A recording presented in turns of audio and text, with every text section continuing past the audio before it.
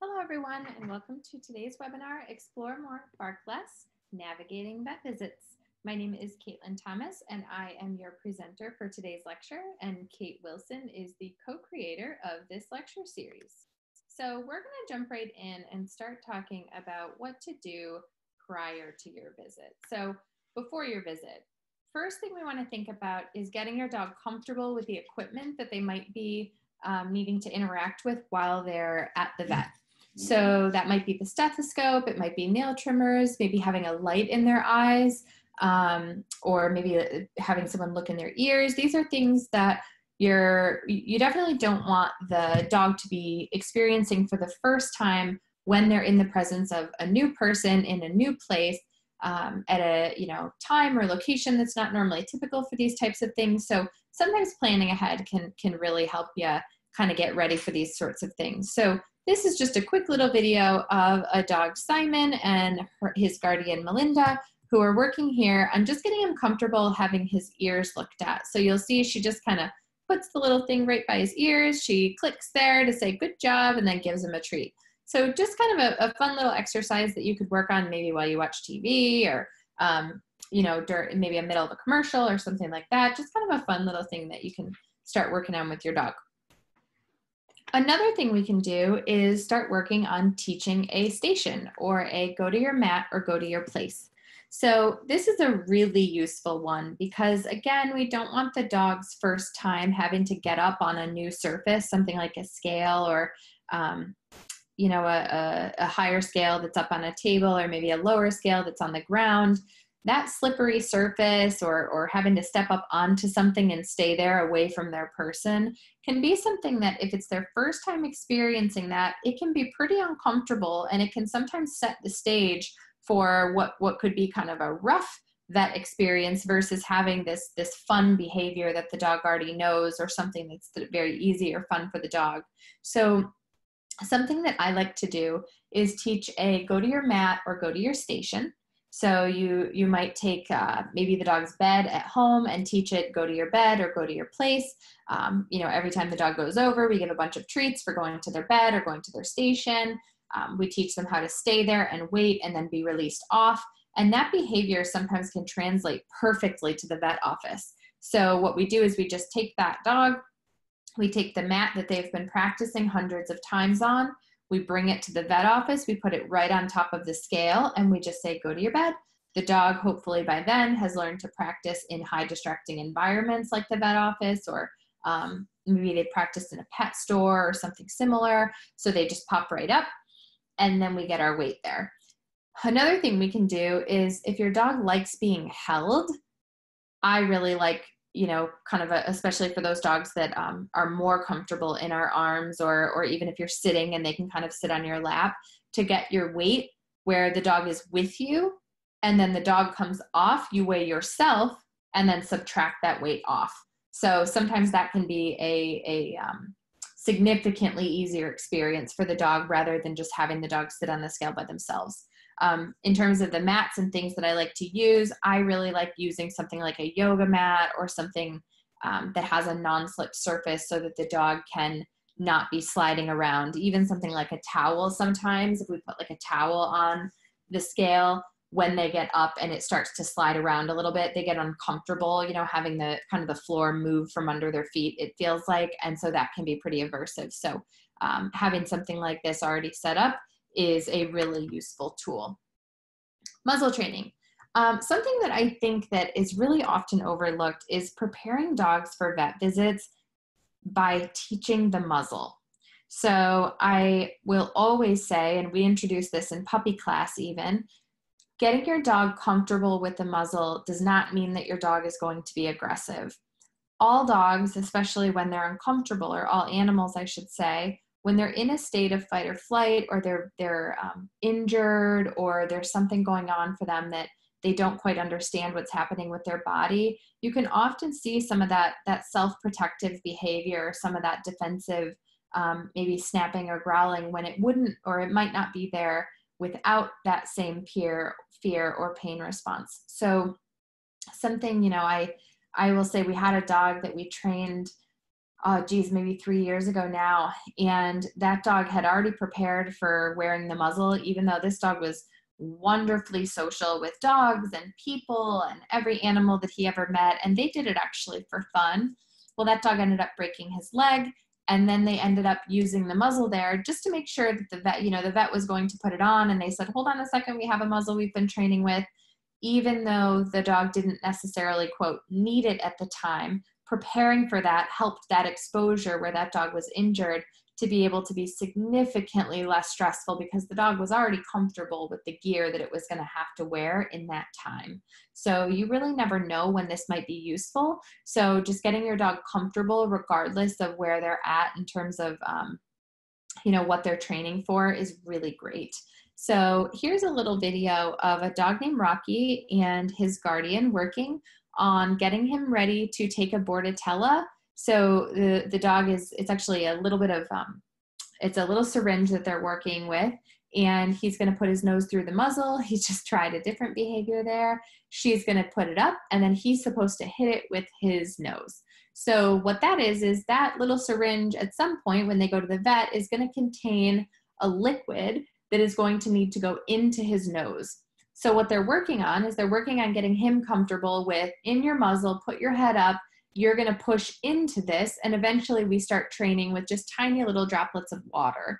You would think that as soon as we add the water, the dog would back away, but when we get enough repetitions and we get enough of a really good emotional response for this, they end up doing really well. So that's just a nice little video of a dog having fun training with his guardian there.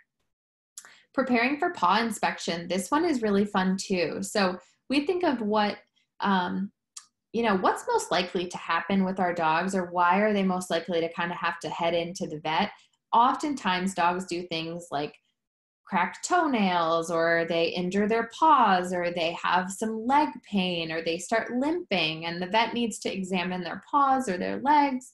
And again, we think of how often, outside of the times where we're just kind of leisurely petting our dogs or playing with our dogs and we're kind of petting them down their body, how often are we really working on getting them comfortable with kind of those odd movements, those odd intentional movements? And so what this does is gets them ready just to have their paws inspected. This is here on the right, Melinda with her wonderful dog Simon, and they're just practicing, give me your paw, and then we do a little bit of manipulation, and then she's going to give him a treat. And over time, he gets better and better, where they just add a little bit more intensity on as they go. On the left here, you'll see this little puppy Kramer. He's working on putting his paw onto the little towel. So he's got some aversion or discomfort having his paws wiped off. So what they're working on is they're just working on, you put your paw onto the towel, offer it for me. I'm going to rub a teeny tiny bit, move it out from under you. Your only job is just to keep it right there. And then I'm going to give you a treat.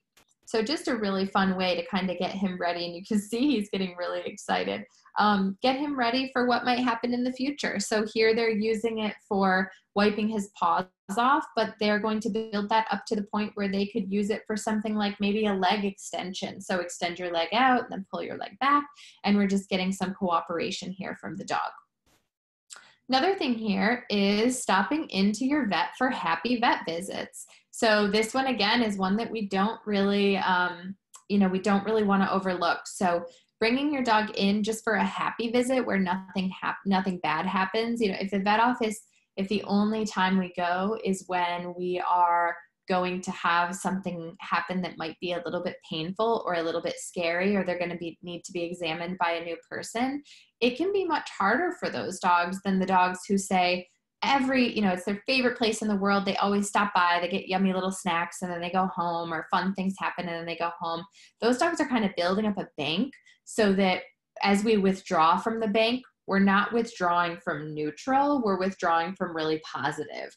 So we want those exposures at the vet office to be so overwhelmingly positive that when we do need to pop in or we need to stop by, we can always just say, this one time is the one time where things are, you're going to get a little pokey today, but 9 out of 10 times, none of that happens. So this is just a little video of Laszlo, who is just the sweetest little guy working on his training inside the vet office. So this is just a happy vet visit that he's doing here, just stopping by. He's working on a little bit of training, and then they're going to head home. Gathering your favorite items. So again, I'll start building up kind of some of my dog's favorite things just as I buy them. So as I buy some, little Himalayan chews, or as I buy some new treats or a special toy, if I have a vet visit coming up, I'm sort of putting those all into a paper bag, just prepping that dog for when we're going to have to go.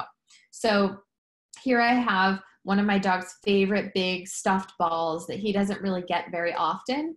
I have a squeaky ball, which is his favorite in the whole world. We've got a nice giant bag of cut up hot dogs and dog treats in there. We have our little cow hooves, which he loves, our little no-hide shoes, and then we have his muzzle, which is one of his favorite things as well, and his harness. So I'm just kind of gathering some of the things that he really enjoys, just to be able to have kind of stock of them with me. So I always try to bring more than I need. And in order to keep my hands and kind of my sanity intact, I will put these things in a backpack.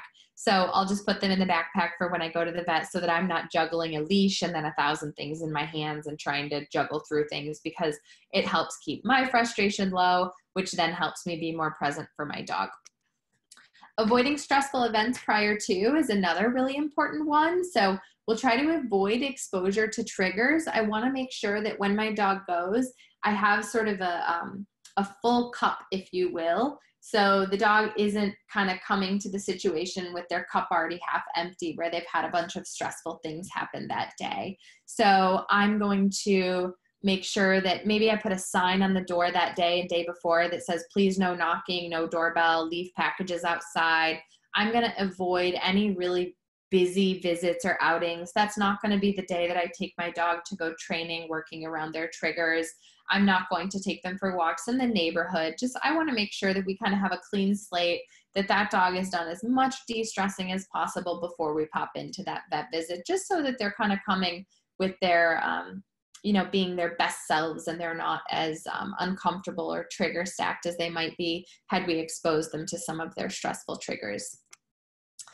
I will also, this one is really good, especially for dogs that have a hard time having people really close to their face. We think of the things that might be threatening or aversive to dogs in terms of the vet office, and having someone bend over the dog, touch them, maybe pull up their lips, and give full eye contact looking into their mouth, that can be pretty scary for a lot of dogs. So something that I'll do is, just while my dog is sitting there, while I'm watching TV, this is a picture of my dog Blue here on the left, I will just take a photo, and I'll try to get photos of all angles so that my veterinarian can see all angles of that dog's mouth, inside the mouth. I try to get the gums as much as I can, but I'm not forcing it here. I'm just taking natural pictures as they come.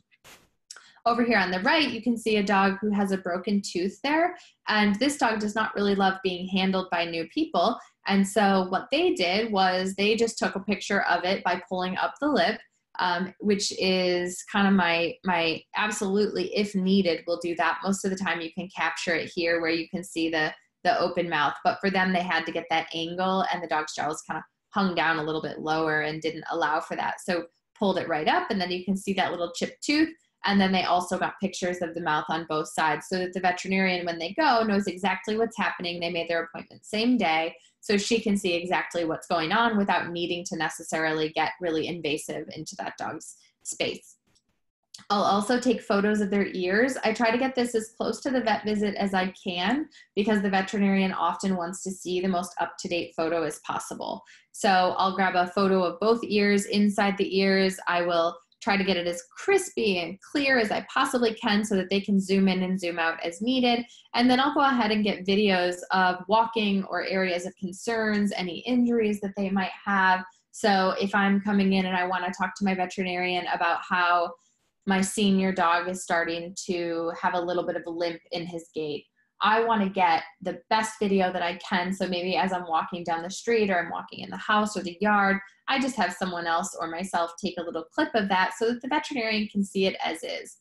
Oftentimes too, when you take the dog to the vet and the vet can't quite see exactly what you're seeing at home, this really helps to kind of get them a realistic video and picture of exactly what you're trying to communicate. So sometimes seeing it organically in the environment where it's happening is much better and accurate than it is trying to have them sort of recreate it in the office.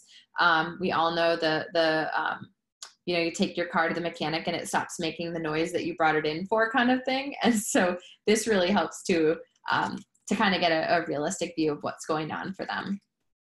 Communicate with your team. So this is really important. I really like to know what's standard in an appointment. So just calling the front desk or going in and saying, what is your appointment? What's your typical appointment usually look like? So I come in the door, we're going to check in. What types of things is my dog going to need is the first thing I want to find out. So I want to find out, what exactly does my dog need when we come in? Are we going to be doing vaccinations? If so, how many? Are we going to need to do a physical exam? If so, what does it look like? But I try to get as much information as possible just so that I can prepare.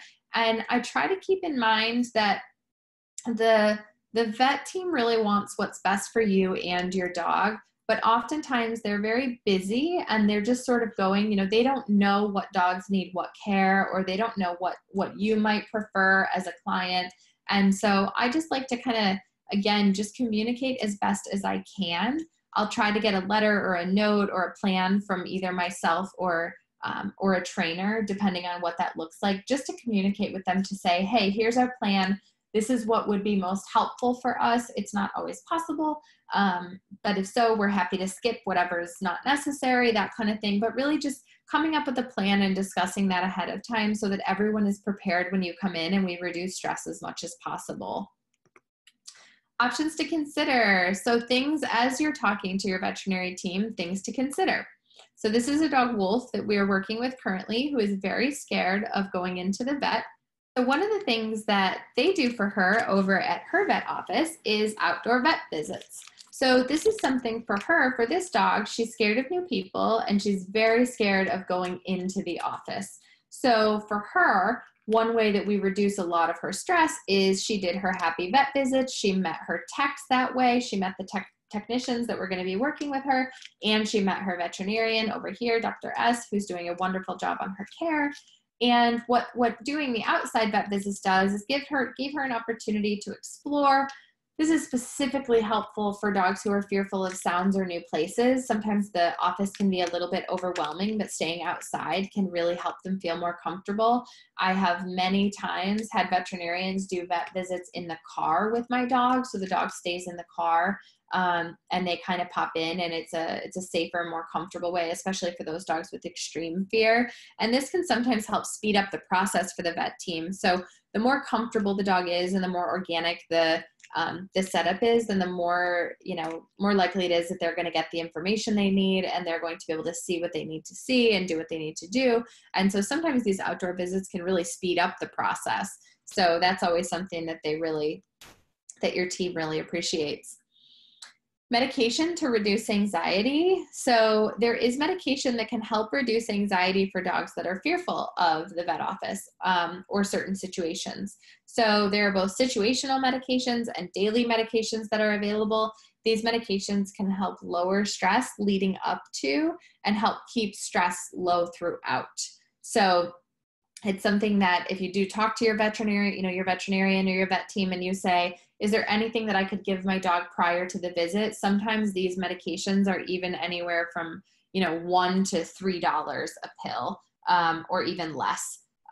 Some of them, depending on if it's on a daily, can sometimes even be like 50 cents a day. So just talking to your vet team and just talking to them about what your options might be and what the associated costs might be is a really helpful way to be able to get your dog to be most comfortable. And if your veterinarian isn't sure or doesn't really feel comfortable with that, there are resources available for them specifically, both through in Michigan, it's Michigan State University, and OVRS are kind of the two places where our board certified veterinary behaviorists lie. And they're always happy to reach out to veterinarians or have veterinarians reach out to them to help talk about what medications might be appropriate, as that is their specialty. You can also discuss full sedation for scary procedures or for really long procedures. This is especially helpful for dogs who need a lot of things done or for dogs who don't tolerate handling very well. So this is a little kind of a little snapshot of my dog Denver, who needed to have some x-rays, and he's very uncomfortable with a lot of the things that go along with this. He also happens to be, which kind of goes along with his fear of handling, he also happens to not really love having his nails trimmed. He doesn't really love having his ears cleaned. And as we work on those things and we get him more comfortable through training and counter conditioning, this was a really great way to make sure that he had as comfortable of an experience as possible when we needed to do multiple things for him. So I actually brought his bed into the room. We laid his bed out. Here he is falling asleep. He gets to lay right next to me. We've got the other dog in the room who is his little buddy. We put him actually on, so he stayed right on the bed as he fell asleep. Then we take his bed, we put it on the gurney, we carried that into the x-ray room, and then here he is laying on the bed in the room. So really very, very comfortable process for him. He just fell asleep and then he woke back up in the same location and had no idea what had gone on. So there we got our vaccinations in, we got our x-rays in, ultrasounds if needed, we can do nail trims, ear cleaning, some grooming procedures you could have done this way, give a bath if we really need to, get the dog wiped off. So this is really something, the cost associated here is a little bit higher. And so it's something that you should talk to your veterinary team and see, is this appropriate for my dog? But it's a really great way to keep stress as low as we possibly can during some of those big things. And it also reduces the risk of a bite, which is not comfortable for the dog or for the team that is around, or for us who has to experience our dog being in distress. Desire and flexibility for brief positive visits. So this is something, again, not all dogs are the same. So some dogs really love the vet. It isn't always, when we go in, it's not always first thing on the team's mind to get you in and out as fast as possible. They really need to know what your specific dog needs. A lot of dogs love the vet and they can tolerate things like a little bit longer of a wait, or maybe people coming in and out of the room multiple times. And so if your dog is not comfortable with those things, or you have a desire to keep your visits as brief as possible, just communicate that with them. Maybe even a reminder when they walk in of, just want to remind you that we want to make today as fast as possible and as brief as possible, because we want to get out of here and make sure that my dog has a good experience. I will then just, normally talk to them in my pre-plan ahead of time about doing our necessary procedures first. What has to get done and what can wait? So say the dog needs to have a rabies vaccine and they also need to have a physical exam, or they need to have their ears looked at or their eyes looked at. Can we do the rabies vaccine first so that if my dog is kind of at their limit, we can just skip the rest of those things? Or does my dog have to have their nails trimmed today? Or does my dog have to have maybe their temperature taken? And just talking about kind of the different things that your dog might need or not need, just to work together to make things as least stressful as possible. Sometimes this means that it requires that you be a little bit flexible on the guardian end and schedule a time that is a little bit lighter for them in terms of how busy they are. So sometimes scheduling maybe a Tuesday morning appointment might be much easier on both you and your dog and the vet team to be able to make that visit as easy and slow as possible than if you scheduled maybe a Friday at 6 p.m. or a Saturday morning. So just working together to kind of make sure that your dog is getting what they need, and then also breaking procedures into multiple visits. So asking them, can we break this into multiple visits? Can I bring the dog back for the physical exam, or can my dog bring the dog back for, split the vaccinations in half, or can we combine them to give one vaccination instead of 5 different needles? And really just talking to your vet about what your options are. Arriving. So when you arrive, look at this cute little guy, Blaze. So once you arrive to your vet office, parking. So something that I find really important is just trying to find a parking space that's away from other dogs and people. So the worst, kind of the worst case scenario in my book is you pull up, the dog sees a bunch of people and dogs rushing out the front door, going into the front door, and they're already reacting before they even get into the building. So I want to make sure that when I show up, that I park in a place that is as quiet and secluded as possible. So maybe a place like this where we're at a specialty office and we can park kind of far away. I'm going to park my car behind a little, behind some bushes or behind this little area here. With very, very conveniently, there is a nice little shaded area I could park here. So I'll try to park away from the main doors. I will try, sometimes there's staff parking, and it's normally unmarked, but it's just as far away as I can possibly get, and I'll try to park over there. But my main priority is just parking away from the high traffic areas. If your dog is in a crate or traveling in a crate, I will cover it so that they're not seeing all of those triggers passing. And then I just face my car away from the walking areas. So here in that case, my car would be turned, parking in instead of backing into this spot, just so that I can make sure that the head of the car, where the dog is more likely to look out those windows side to side or out that front window, is parked away from those main areas. Checking in. So once I arrive there, so you arrive, you've got your parking spot all figured out, you know exactly where you're going. What now? So when I go to check in, you never know what you're going to get in the lobby. It might be very busy. It might be completely empty. And I just have not found out a good way to figure out which is which. You never really know.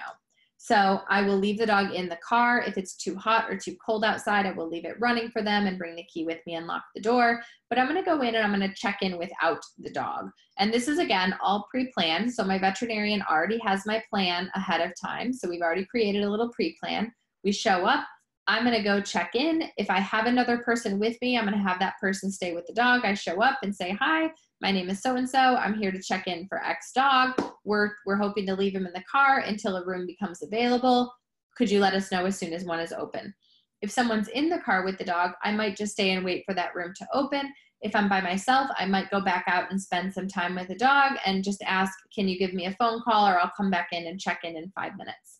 But really, I will try my very best to make sure that that time, so the dog is spending in the building, is not as is as short as it can possibly be.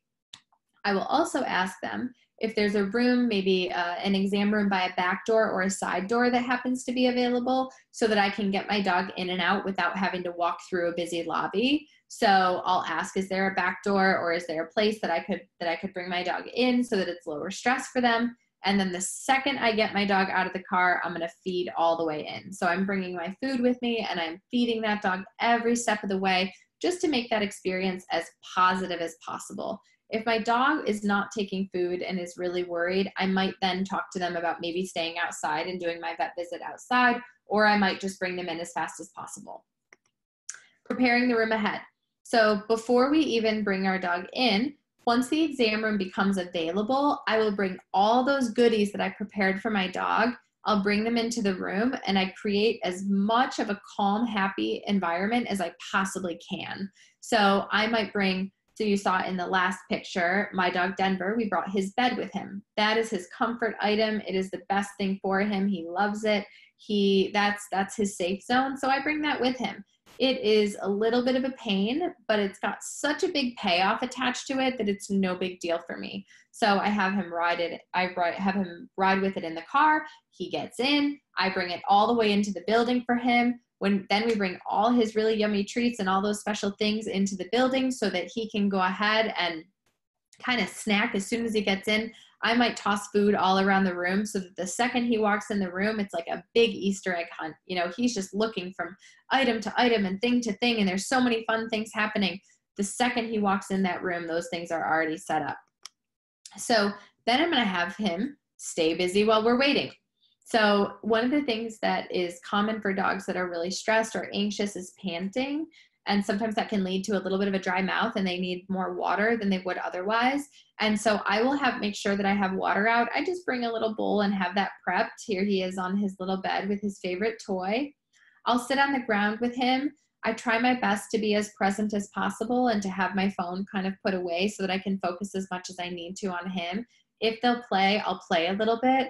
I might play music or a podcast that they're used to listening to or having on in the background, just to help reduce some of those sounds of tags coming down the hallway or people talking if that makes my dog uncomfortable, or nails clicking on the ground. Sometimes that can cause dogs to react. And so I want to make sure that I'm muffling that as much as possible.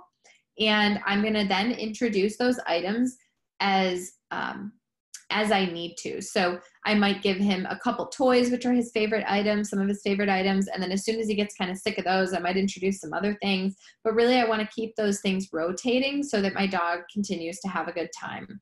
So here you'll see them, just sorry for this whiplash video you're going to see here. There's all the items sitting on the ground. They've not been given to all of them yet. Here's this happy little guy. I try to play as much as possible. Just make sure that they're having a great time. You can see which of these dogs is anxious and which is not. I just have a little note here because this little guy here, he saw his favorite vet come in. I do not have him on a leash here. I would say if your dog is uncomfortable with your vet staff or your dog has a history of aggressive behavior towards new people, do not take them off leash and do not let them access the new person. Make sure that that person gets in the room, that we make sure we do a slow introduction or no introduction depending on the dog and the situation. But that's just my little caution here. Once you get home. So once you get home, it is not over yet. So you want to let your dog de-stress as much as possible. Try to remember that after a scary situation, that stress is still in our system. So our cortisol levels are still higher after a stressful event. Once we leave that stressful event, it doesn't mean that that the stress is just gone. So I want to make sure that I'm doing that same thing leading up, where I'm making sure that dog is as relaxed and has as much of a stress-free time as possible. I want to do that same thing after that I do before. So I'm going to avoid high stress activities. I'm going to make sure that that dog stays as calm and happy as possible. I might do something like after we leave the vet office, I might go and do a nature walk or a hike somewhere where that dog has no triggers around and we can just let the dog explore and sniff and kind of get it out of their system. And I'm going to choose activities or locations that put very little demand on the dog. Asking the dog to go through a vet visit, no matter how well we design it, can be really stressful for us and really stressful for them. And I want to make sure, because that can be so demanding on them, I want to make sure that the activities I do after are really just for them and make them as happy and as comfortable as possible. Working with your vet team. So when you are working with your vet team, sorry, that one's a little out of order. Here we can see this little guy and his muzzle. She's calling him back over and feeding him. So something scary just happened there for the vet and the dog.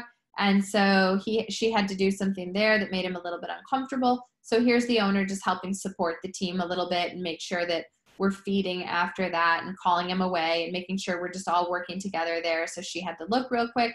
Owner calls the dog back. Go ahead and feed. Good job, buddy. Kind of helps reassure that dog and make sure that dog is comfortable. Checkout.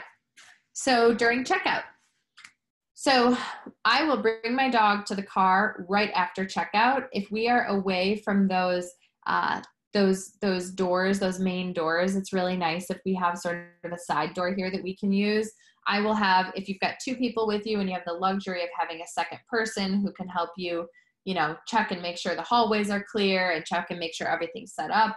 One person takes the dog to the car, the second person checks the dog out. If needed, and if it's one person, then I will have one person, you bring the dog to the car, same person come back in, and then you check out. I'll give the dog in the car because that was a little bit stressful getting through that. I will give them a new treat or a new toy once we get there. I will make sure that I have water available. Sometimes dogs, when they're in the room, are so stressed they can't eat or drink. And I want to make sure that when they get out of that situation, they can kind of rehydrate as necessary and drink as much as they need to after they get out. So I will have a bowl of water in the car available.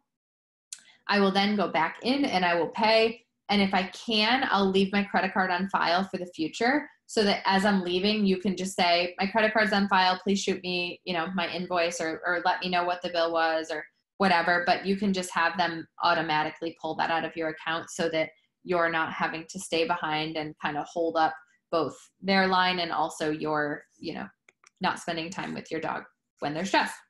And thank you for attending. Making sure that we're working cooperatively or helping people work cooperatively with the other people that are there to help care for our dogs is really important to us as an organization and as a team. And we just hope that you find this helpful and useful, and that you and your veterinary team can work together as best as possible to help every dog, in your home, or every cat, every animal in your life. And we hope to see you next time. Have a great evening, everyone.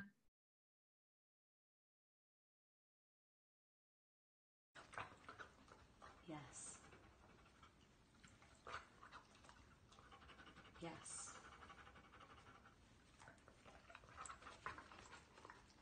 Yes.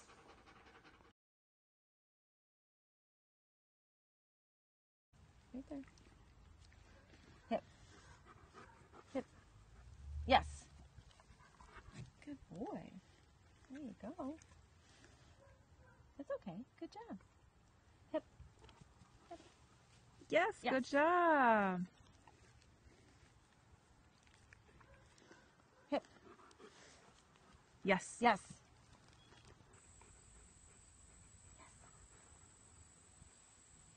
Very good. He looks totally relaxed. Push. I love that. That's fantastic. Yes. Very good. That's what we've been working on. That